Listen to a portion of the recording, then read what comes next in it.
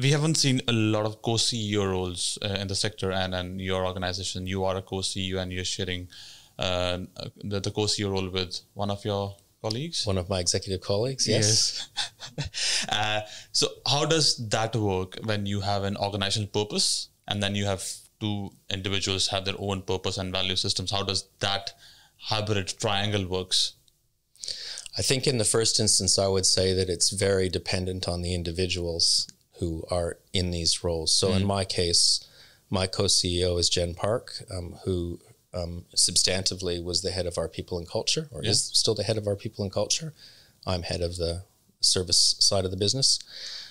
We've worked together for 3 years. And when the opportunity came up to step into an interim CEO position, we talked with each other about how we had a common vision for the organization going forward and how could we step into that role and hold that certainty for the people in our business and in our organization and the people we support in what would otherwise have been a period of instability whilst the recruitment for a new CEO was progressing.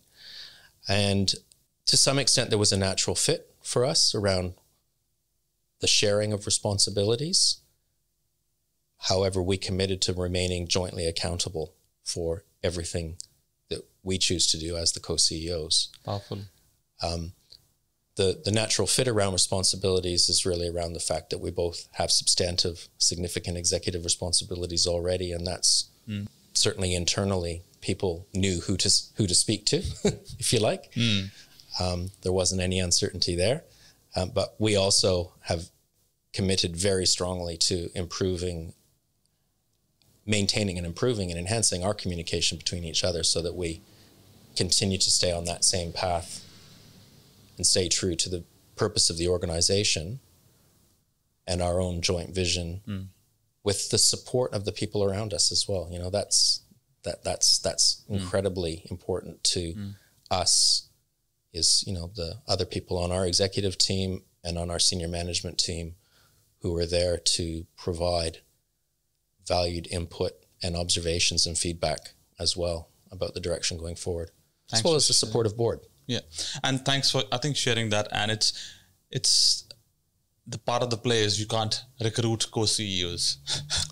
That's my observation. Yeah, it would be my observation. I don't think that it would be possible for a board to just decide, hey, this looks like a good model. Why don't we go out and recruit 2 people into this role? Push them and work and bring personalities in and let them work together. Absolutely. I would say that there's some serendipity here at play. Yeah, the 3 years of working together, what you talked about, I think that is a good breeding ground to call it, you know, to work as a co-CEO.